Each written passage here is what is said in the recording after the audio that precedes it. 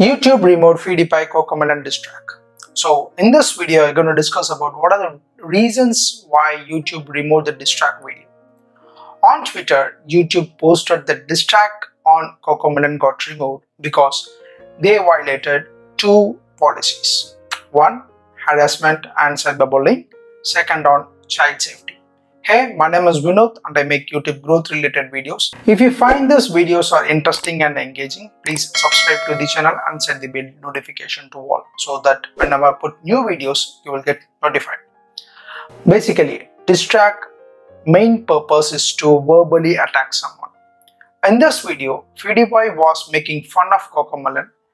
Now, Cocomelon crossed over 105 million subscribers. They are about to cross over Pewdiepie. So that's why he released this diss track, and Cocomelon, of course, their kids channel, they upload kids nursery rhymes. So Pewdiepie making fun of Cocomelon, and on this diss track, it was like a parody kind of a song where kids were featured in it. In some parts of the video that violates YouTube policies, though that's why they actually removed the video. In this video, Pewdiepie also dissed 6ix9ine. We'll see what are the reasons for this. There are some images and themes for kids, but containing inappropriate content. Actually, it looked like a kids video, but when you clicked, it wasn't. It's a parody kind of a kids video, and it got removed because if a kid click on this video, they would actually come across a bunch of swearing words and some sort of violence. This makes sense too. I guess from YouTube point of view, it provoked harassment at other creators. YouTube allowed criticism, but it crossed the limit when they gave some screenshots. So basically, YouTube doesn't want their other creators sending hate to other channel where they're going to look into.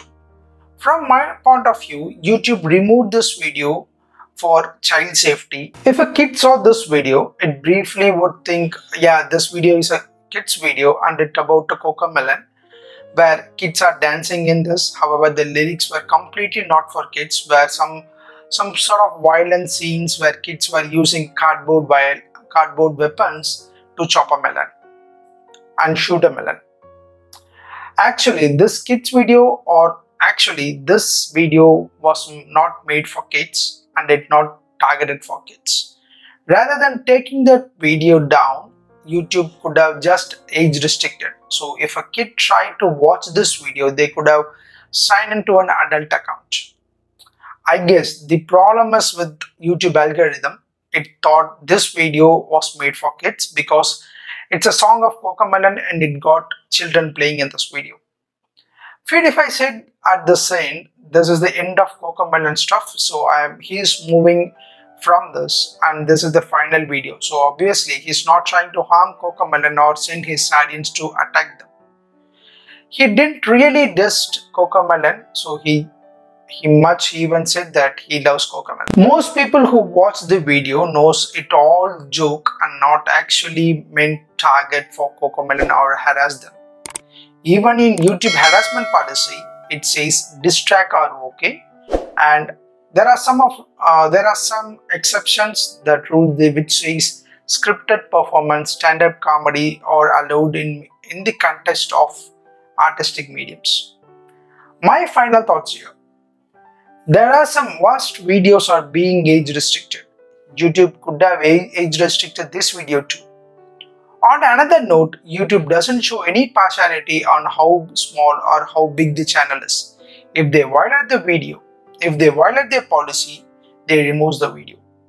If they haven't removed the video, it earned a lot of money, but YouTube needs ethic over the revenue.